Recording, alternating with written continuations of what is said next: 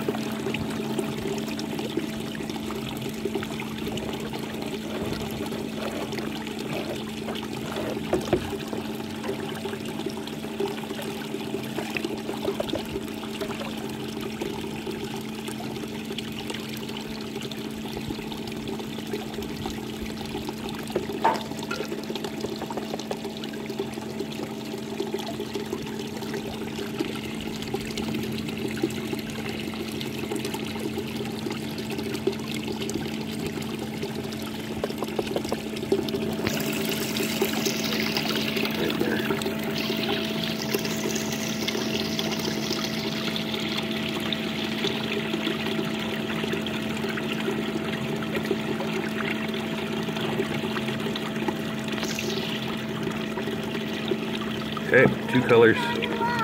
One right there, one right there. So that's not too shabby. Okay, so that's about, I don't know, 20, 30 scoops out of that. And that's about half full. So the thing that I've learnt, I guess, is from Dan Hurd. He's one of the guys on YouTube there. It's that it doesn't have to be pretty, it just has to work. Same with the Canadian gold prospector. I definitely stole his idea of stealing a toolbox out of the back of a truck and turning it into a sluice box.